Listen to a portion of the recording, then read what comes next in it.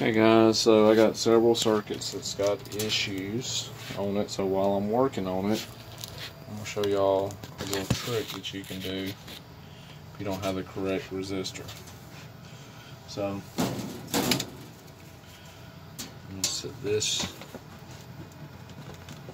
right there so you can see. So I got it on ohms, got two individual resistors. Each one of these resistors are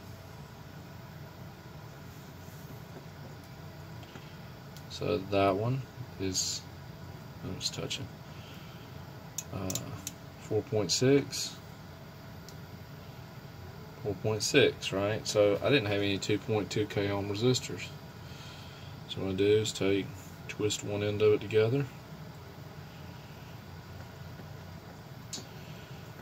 twist the other end together,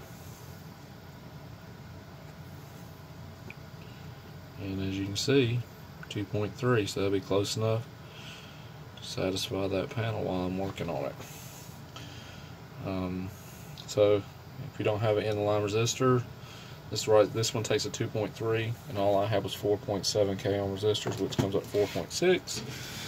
And there's enough tolerance in there, so you hook them up in parallel like that, and then you just, where the wires land on the panel, you can stick those underneath there, tighten it down, and it'll temporarily satisfy the panel while you're out working in the field. But I just wanted to show you all that, just in case you're a newer technician, didn't know that you could do that with resistors. So please like and subscribe, guys.